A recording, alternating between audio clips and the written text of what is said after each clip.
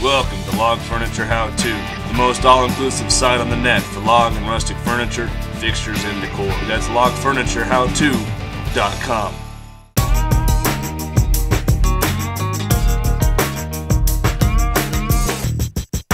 Hey everybody, welcome to the Juan Carpentry YouTube page. My name is Scott Shaeffer. And 2 years ago, about a year and a half ago actually, I posted my first video. It was about how to make a bar stool. And I used this bench, which I've had for about 2 years now. And it's funny, I got more response on the bench than the stools. I don't know if to take that as a compliment or not, but either way, I've continued to get response and questions and requests about how to build this bench. So, decided I might as well do it. And I was hoping that I would be building a new bench sometime soon, and I would just film that process, but it looks like I might be moving into a new shop soon, so I don't want to take the time to build a new bench customized for this shop and then just go ahead and move to a different one, then have to build it all over again. So instead of building a new bench right away, I'm just going to show you what I did with this bench. The bench locks into place with 4 locks on each corner. Once you have it all unlocked, you can swivel it around. Just be careful not to pinch any of your cords. I've destroyed a couple extension cords this way. With the right side facing up, go ahead and lock it back down. The locks I use can be found at any hardware store.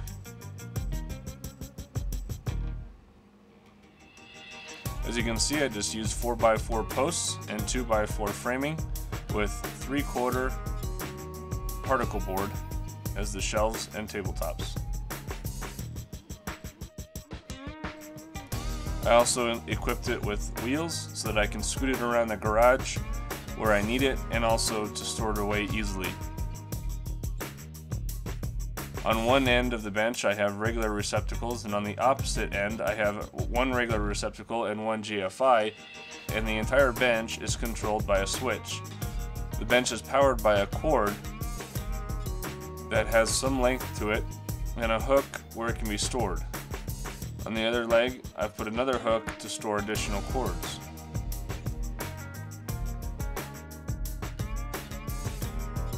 All you have to do to power the bench is take the cord off the hook and plug it into the wall. The GFI protects all of the outlets downstream of it, and the switch is an emergency on or off switch for the bench.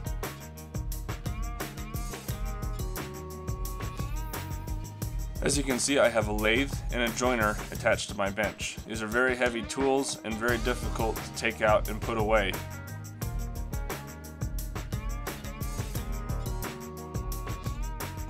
To run the lathe, I just plug it in and flip the switch. To run the joiner, I plug it in, but I have to use the bench's switch to operate it. The reason for this is because the switch that I had wired for it fried, and I had to hardwire it temporarily, and I haven't gotten around to replacing the switch yet. This is where the switch used to be. As you can see, the joiner also has holes drilled through the bench. This is for dust collection.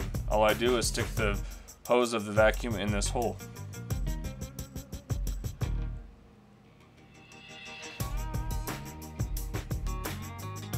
To attach tools to one side of the bench, or to do regular maintenance, all I have to do is remove the panel with nothing attached to it.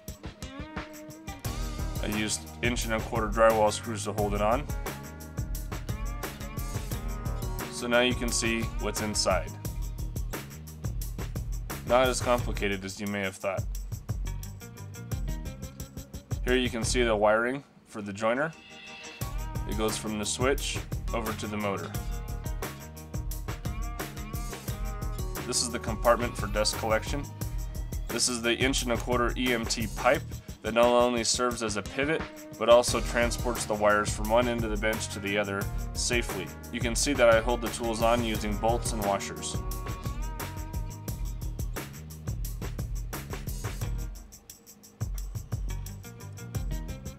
and you do just the opposite to put it back together again. Very easy to take apart and put back together.